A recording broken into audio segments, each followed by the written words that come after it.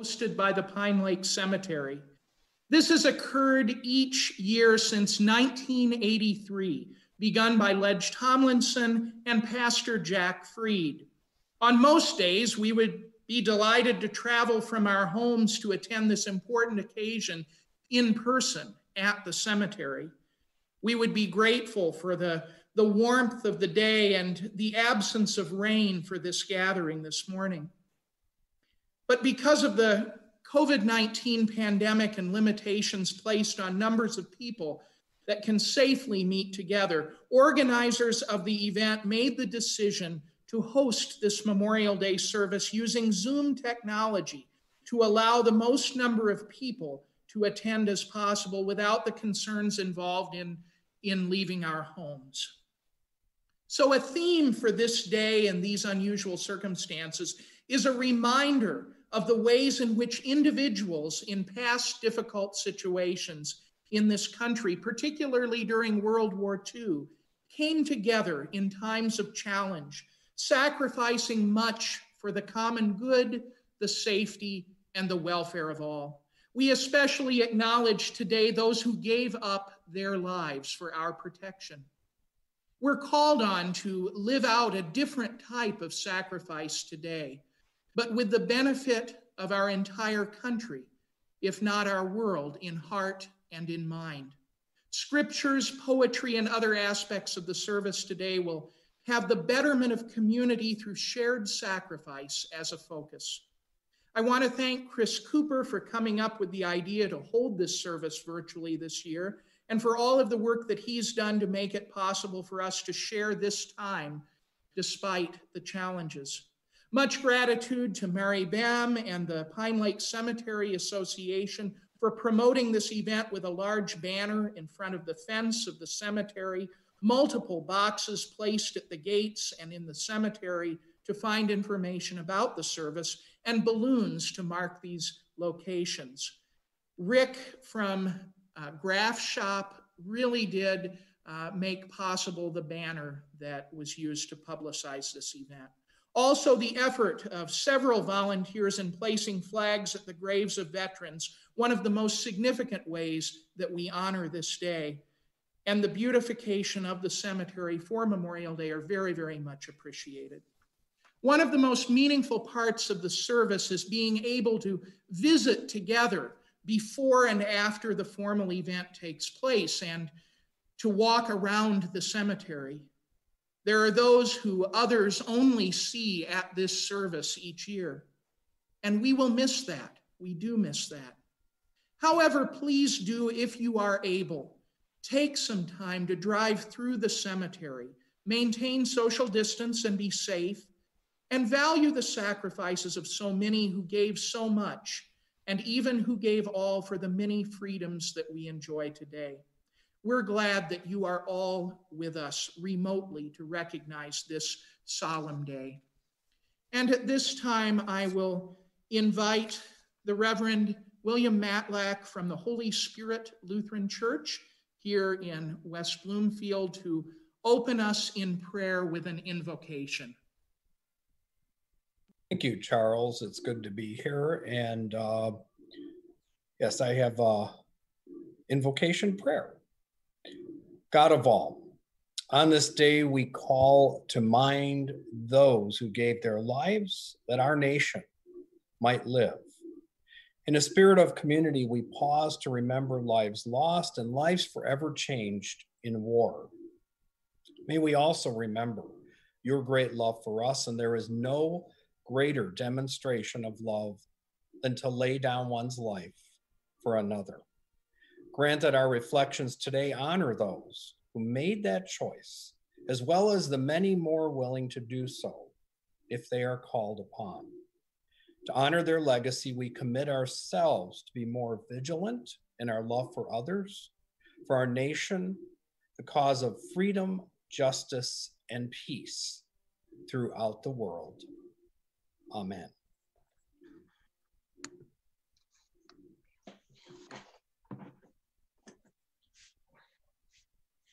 Thank you, Reverend Matlack. There are several things that happen now at the opening that usually happen at the opening of this service that are very visual. And we will not be able to exactly recreate those, but we're grateful to the many individuals who ordinarily would make these things happen that have helped us to bring these elements into this service, albeit remotely. And ordinarily we would have right here at the start of the service a presentation of colors by the West Bloomfield Township Police Department Honor Guard, and Chief Michael Patton has recorded a message of greeting for us in lieu of that presentation of colors. And so we will now hear from Chief of Police Michael Patton. I'm Mike Patton, the Chief of Police of the West Bloomfield Police Department. As we are unable to physically be together this Memorial Day to remember the members of our armed forces that made the ultimate sacrifice in service of our great nation due to the global COVID-19 pandemic, we are taking advantage of our virtual and online opportunities to join together. For most Americans, this has been a very difficult and trying time. Many lives have been lost. Many more have become ill and are still recovering. When will this great scourge pass us by? When will life return to our community? As with all of our nation's greatest challenges, Americans have always persevered. We have always been able to improvise, adapt, and overcome, achieving eventual victory in the greatest of battles. This time will be no different. Our great nation will endure. Our freedom will endure, as we never forget those that made the ultimate sacrifice for that freedom, both then and now. Please join me in rejoicing. God bless America.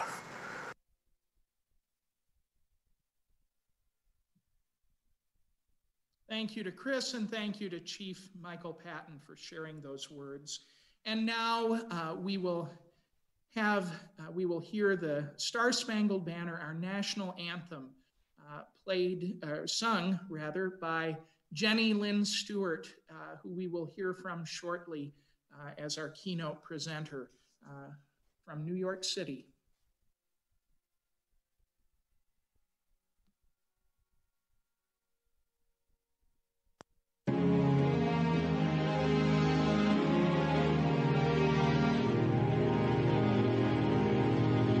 Oh, say, can you see by the dawn's early light what so proudly we hailed at the twilight's last gleaming, whose broad stripes and bright stars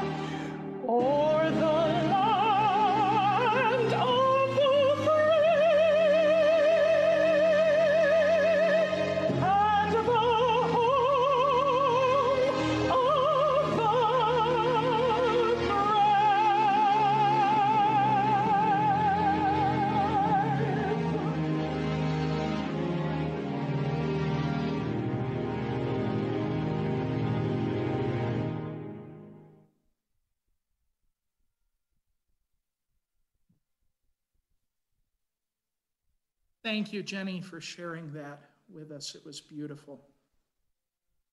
And now we are very grateful to have with us representatives of Girl Scout Troop 43681 from Waterford, Michigan. And the Scout Troop leader is Amy Nelson.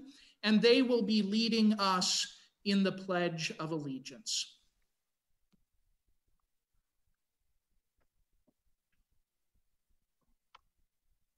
I pledge allegiance to the flag of the United States of America and to the republic for which it stands, one nation, under God, indivisible, with liberty and justice for all. Thank you very much. And ordinarily at this point in the service, a representative from the West Bloomfield Township Board of Supervisors, usually our township supervisor, Steve Kaplan, would be physically placing a wreath and then saying a few words. There is a beautiful wreath at the cemetery right now where it usually would be, but we will not see Steve Kaplan place that wreath, but we will hear him share some words at this time. Thank you, Supervisor Kaplan, for being with us today.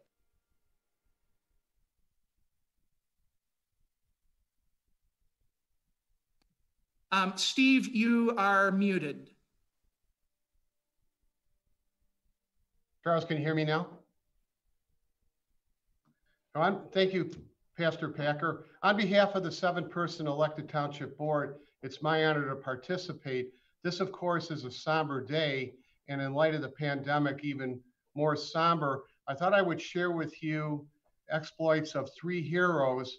But before I tell you about those heroes, because really anyone who participates, who serves in the armed forces is a hero, likely or possibly giving up his freedom and his health and his life.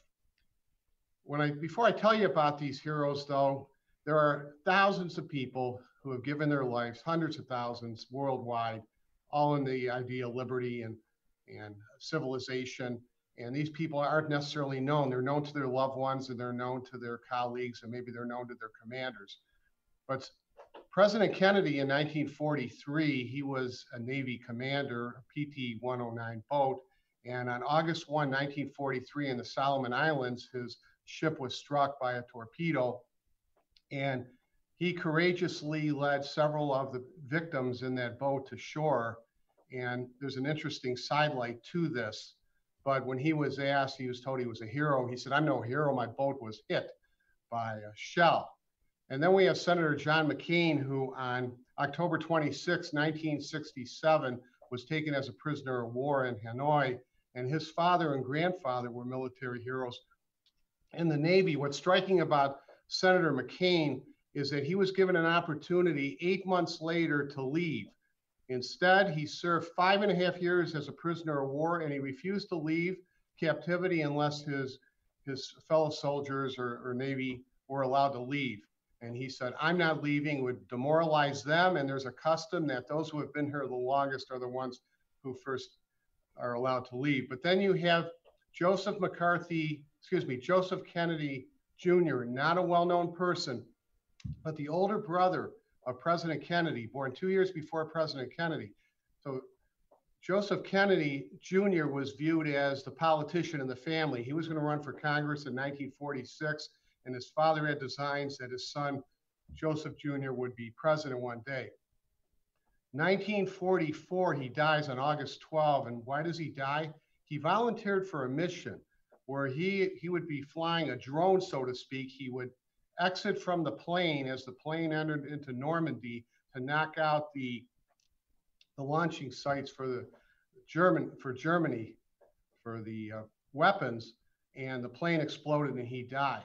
Now, many historians believe that he volunteered for this mission, which he realized was a 50-50 likelihood of success, meaning 50% chance he would die, because it's not that he was competing with his brother, but he felt that he needed to do something even more heroic to show how much he loved his nation. So the irony is, one could say that both Joseph Kennedy Jr. and President Kennedy died as a result of PT-109. How is that?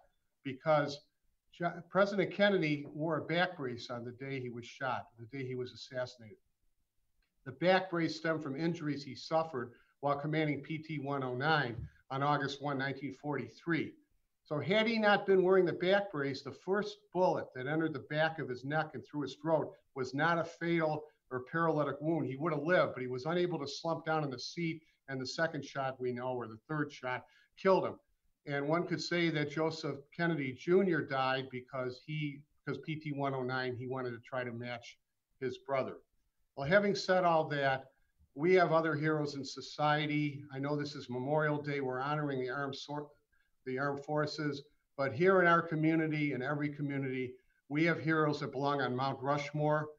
They are, of course, the healthcare providers, the first responders during this paramedic, and also the healthcare professionals, physicians, nurses, medical assistants, respiratory therapists. Many of them have jeopardized their life, health, because they care, and they're treating patients who are very sick. And so they are additional heroes, and they belong on Mount Rushmore too. Thank you.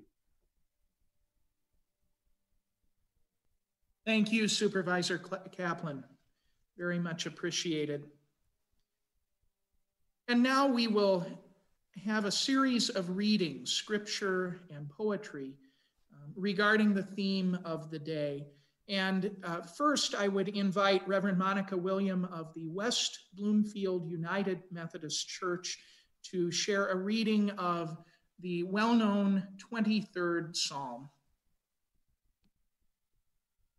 Thank you, Charles. I invite you to just join together with me as we meditate on these words that so many of us know so well. The Lord is my shepherd. I shall be in green pastures. He leads me beside still waters. He restores my soul. He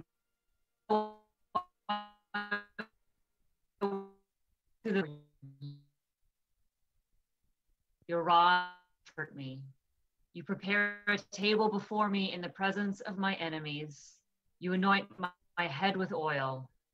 My cup overflows. Surely goodness and mercy shall follow me all the days of my life.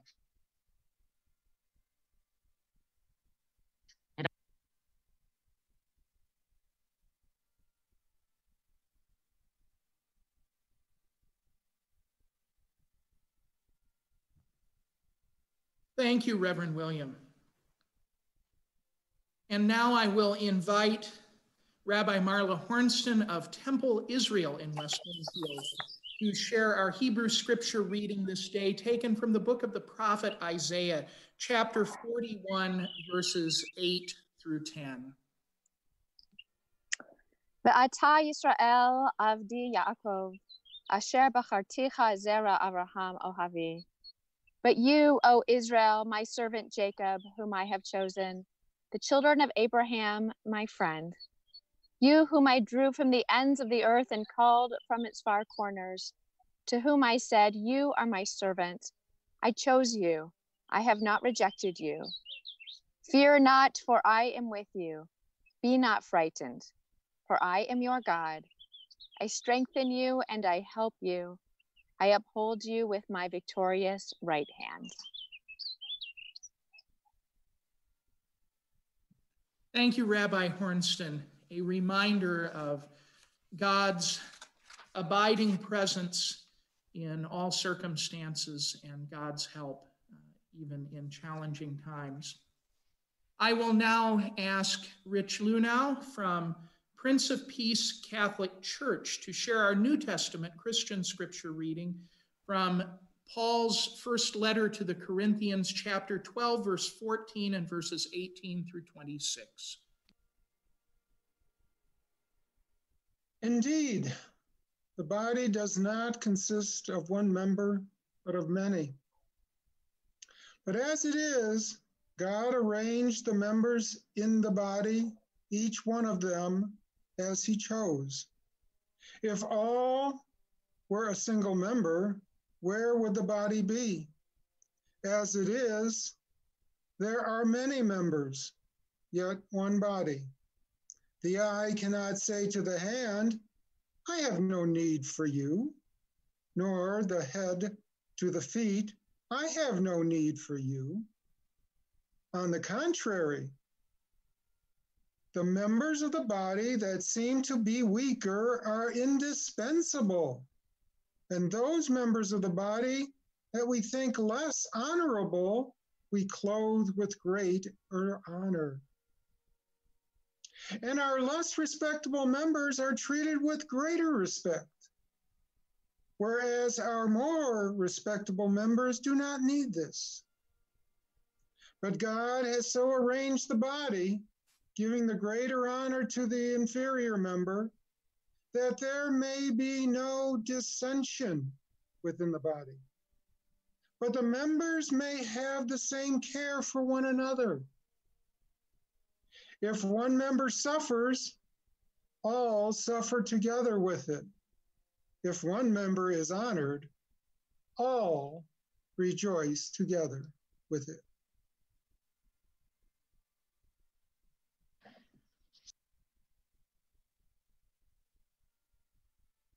Thank you, Rich, for sharing that. Paul's words keep before us the reality that all parts of the community are vitally important for the health and well-being of the entire community, and that we are all connected. And our final reading today will be from Clinton Copus from the Pine Hill Congregational Church, and he will share an historic poem that is yet relevant to us today, The Influenza by Winston Churchill. And in the poem, the great influenza pandemic of the late 19th century is likened in imagery to military combat. And so I will mute myself, and Clinton, we will hear the influenza. Thank you. The Influenza, written by Churchill at the age of 15, published in 1890. Oh, how shall I its deeds recount or measure the untold amount of ills that it has done? From China's bright celestial land, even to Arabia's thirsty sand, it journeyed with the sun. Over miles of bleak Siberia's plains, where Russians exiles toil in chains, it moved with noiseless tread, and as it slowly glided by, there followed it across the sky the spirits of the dead. The Ural peaks by it were scaled, and every bar and barrier failed to turn it away from its way. Slowly and surely on it came, heralded by its awful fame, increasing day by day. On Moscow's fair and famous town, where fell the first Napoleon's crown, it made a direful swoop. The rich, the poor, the high, the low, alike the various symptoms know, alike before it droop. Nor adverse winds nor floods of rain might stay the thrice accursed bane. And with unsparing hand, impartial, cruel, and severe, it traveled on, allied with fear, and smote the fatherland. Fair Alsace and forlorn Lorraine, the cause of bitterness and pain. In many a Gallic breast received the vile, insatiate scourge, and from their towns with it emerge and never stay or rest. And now Europa groans aloud, and neath the heavy thundercloud, hushed is both song and dance. The germs of illness wend their way to westward each successive day, or succeeding day, and enter merry France. Fair land of Gaul, thy patriots fear, who fear not death and scorn the grave, cannot this foe oppose. Those loathsome hand and cruel the sting, whose poisonous breath and blighted wing, full well thy cities know. In Calais port, the illness stays, as did the French in former days, to threaten freedom's isle. But now, no Nelson could o'erthrow this cruel, unconquerable foe, nor save us from its guile. Yet Father Neptune strove right well to moderate this plague of hell and thwart it in its course. And though it passed the streak of brine and penetrated this thin line, it came with broken force. For though it ravaged far and wide, both village, town, and countryside, its power to kill was o'er. And with the favoring winds of spring, blessed is the time of which I sing, it left our native shore. God shield our empire from the blight of war, the might of war, or famine, plague, or blight, and all the power of hell, and keep it ever in the hands of those who fought against other lands, who fought and conquered well.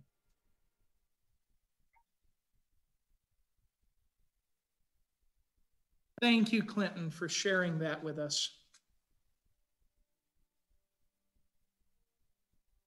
We are pleased this year to have with us Jenny Lynn Stewart, internationally acclaimed operatic soprano from New York City, who not only sang the national anthem that we heard just a short bit ago, but who will now provide a keynote address that will bring inspiration and encouragement in the midst of troubled times.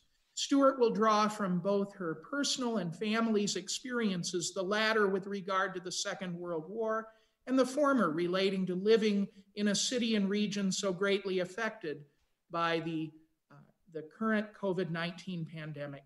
Jenny Lynn Stewart has held title roles in Aida and Tosca, portrayed Nettie Fowler in Carousel, and was the Mother Abbess in The Sound of Music opposite Marie Osmond. In recent years, Stewart has performed often her one-woman show, Give a Little Bit More, Richard Rogers Revisited.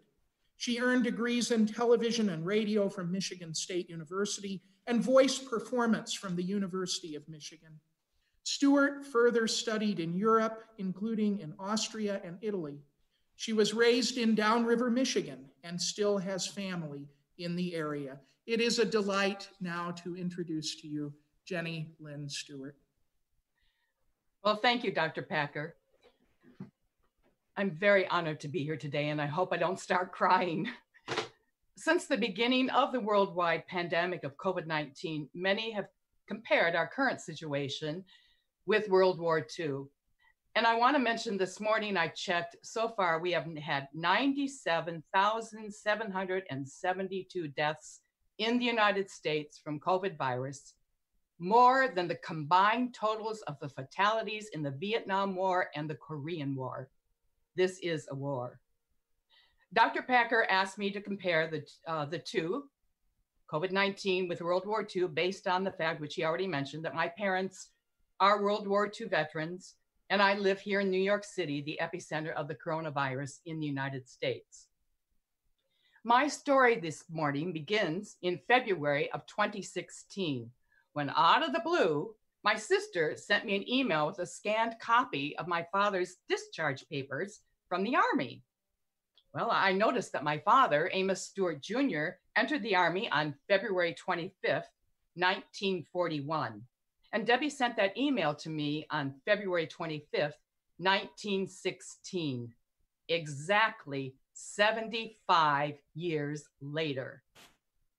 My father was only 22 at the time and already a journeyman carpenter. Well, I started to think about what I was doing when I was 22 years old. Well, I was in college and I was looking toward my graduation from television and radio at Michigan State. And, you know, I really was never a party girl. I know Michigan State has a reputation of being a big party school. Well, I wasn't much of a party girl. But you know what? I was living a pretty carefree life.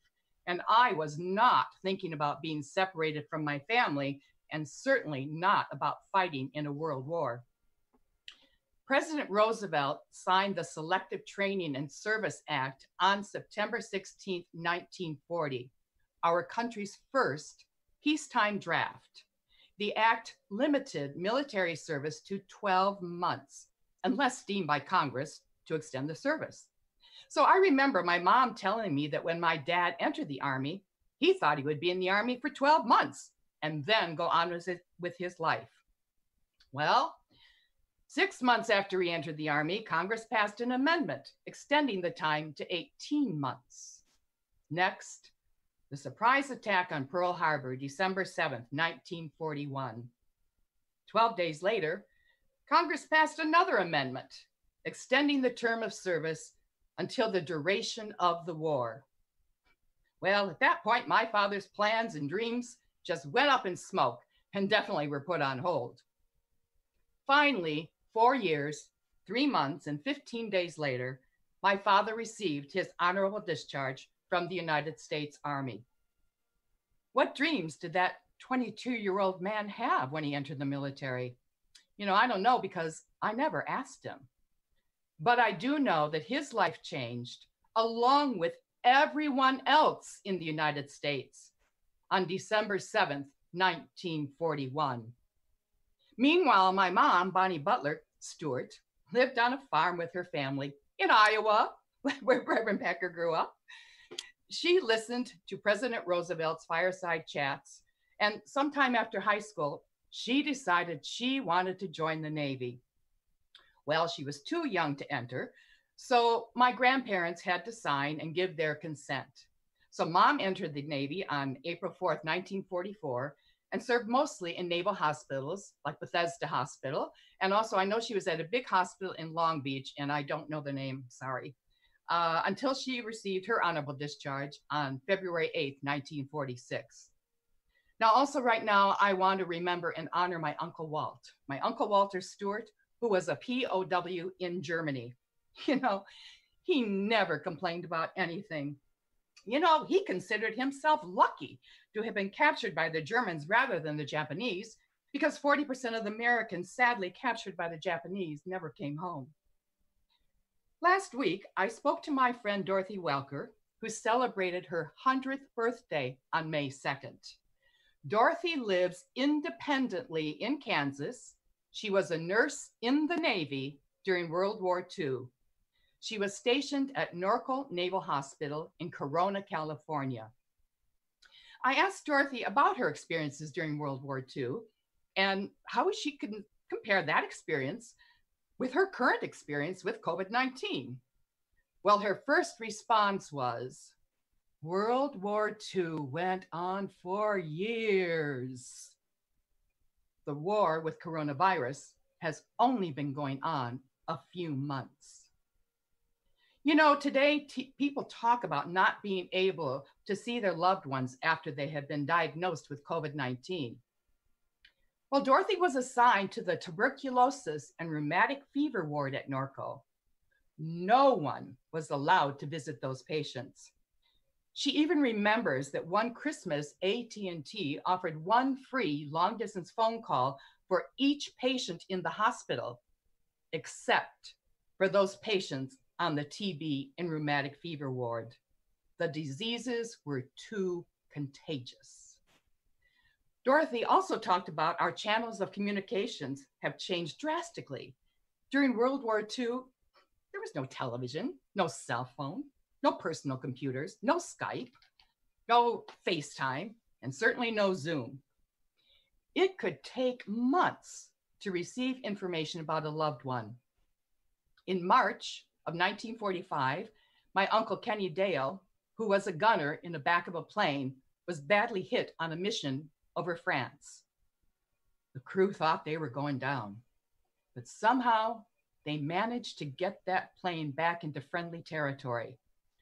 My uncle was not expected to survive. And among his extensive injuries, he lost his right eye. While in the hospital, he learned that he had a son who had been born in January. My Aunt Lois didn't know about the extent of my uncle's injuries for months. Now today, communication is instantaneous. Our servicemen and women can receive information about their family members within minutes. Another thing Dorothy pointed out to me was how World War II was not fought on our soil.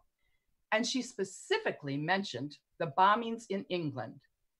So I spoke with two friends who grew up in England during World War II. And both of them said that they think that we here in the United States are not taking the COVID virus war seriously. And they both said, we are at war. Only this time, we can't see the enemy. Now, I want to point out both of these women do not know each other. One lives in California, one lives here in New York City, and they both said the same thing. They remembered every night having to take their pillows and sleep on the platforms of the underground. It was scary. They heard the bombs dropping, and they remembered sometimes seeing the flashes of light from the bombs. Eventually, Leah's family was able to move outside London and initially lived in one room. Quickly, the family of 5 came down with the measles. And Liz remembers getting sick with diphtheria, another airborne and highly infectious disease. Now we have vaccines for both. With all of our advances in medical science, hopefully we will have a vaccine along with a cure for COVID-19 soon. So here I am. I'm living in the epicenter of COVID-19 here in the United States. And as I look back at what my relatives, all our veterans, and others have endured through the years, you know, I look at my life and I think, I've had it pretty easy. I'm grateful that I live in a lovely apartment and I feel safe here. I live across the street from Inwood Hill Park here in Manhattan, and I can look out my window and I see beautiful trees and I hear the birds sing. I choose to focus on things that I can control and keep a positive mindset. So I leave you today with one final thought. Be strong and know that we are all in this together. Now I know we're all sick of hearing that cliche, me too, at the end of the news say, oh, we're all in this together. But you know what? We are all in this together. It may be stormy now, but it never rains forever. Thank you.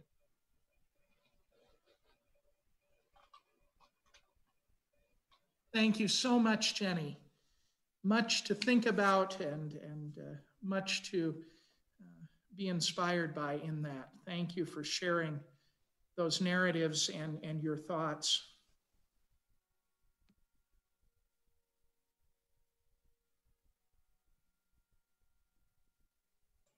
You're welcome. You're looking at the screen. I don't know if I'm supposed to say something. Now we will hear taps now by Peter Cooper.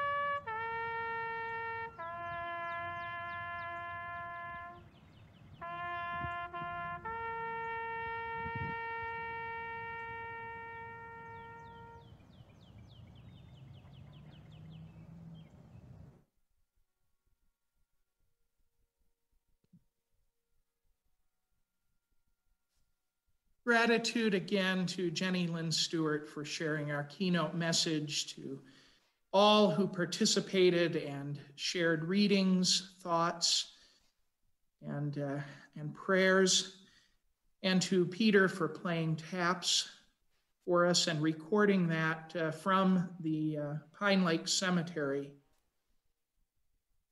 And now, I also do want to mention thanks to Civic Center TV 15 for being present with us and recording our service and showing it on cable, which is a wonderful thing, and glad that this could take place for us today. So let us now receive our benediction as we prepare to go forth in this Memorial Day. May the Lord bless you and keep you. The Lord cause his face to shine upon you and be gracious unto you. The Lord lift up his countenance upon you and give you peace, as we remember and give thanks for the sacrifices of so many who assured the health, safety, and well-being of others, including all of us. Go forth and let this day bring us together in new and different ways, held in the desire to give something of our comfort and our ease for the benefit of our communities, our nation, and our world. Amen.